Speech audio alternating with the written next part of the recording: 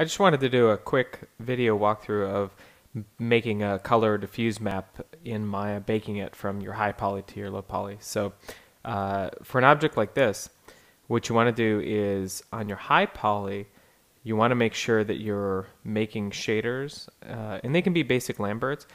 Just go ahead and make shaders. I've already done that. Make a shader and double click it. Change the color. You can use start with these 6 up here, and then I usually go white and either gray.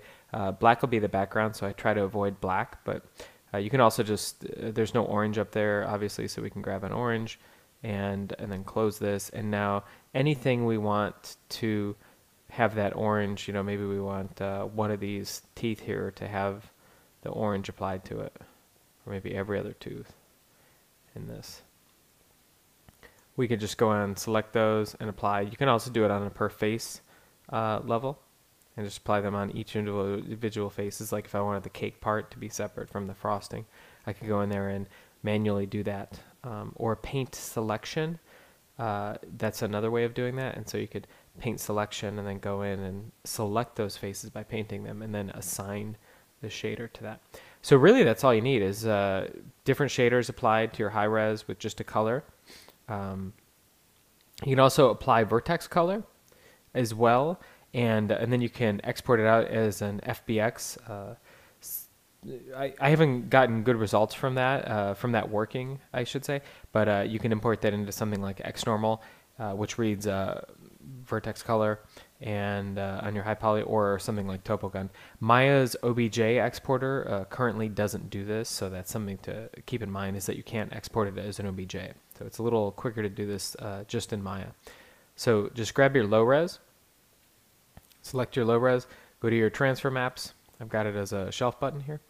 And then turn on the layer for your high res, select objects, and then add them in your source mesh. And now if you go to output maps, you just want to make sure diffuse. You don't want shaded, you want diffuse, because you don't want any shading baked in. You don't want any lighting or anything. So you just want to go ahead and tell that where you want it to save. We're saving to the desktop as a JPEG. Use Maya common settings and just uncheck that so it won't make a new shader. Common output 512, preview quality, and then fill texture seams. That's how much it will expand on the UV edge border. So 4 pixels on the UV edge border, it'll take that last color and extend that 4 extra pixels. So we could do something like 6 and click bake, and should be relatively fast since we're just doing a 512. This map is typically very quick. You can always do preview quality as long as you're filling texture seams. So now if we just go to the desktop, you can see we've baked this out, and it baked out all our colors. We're getting a little weirdness with our teeth, and that's just because that's where they're sort of intersecting and matching up here. But all in all, it works pretty good. You just, again, need to be a little careful. You might have to do some cleanup selections. You can see where, since I retopologized this, I've got some issues where the seam or the stem is bleeding into the actual cherry part here. So there's a little issues with that you'll see from time to time.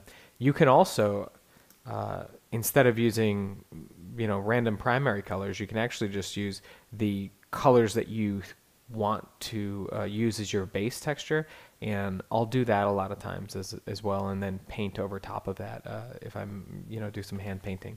But if you're using a program like Dedo, or just want to do selection masks in Photoshop, it works better for primary colors. So that's it for baking out a diffuse color map in Maya from your high poly to your low poly.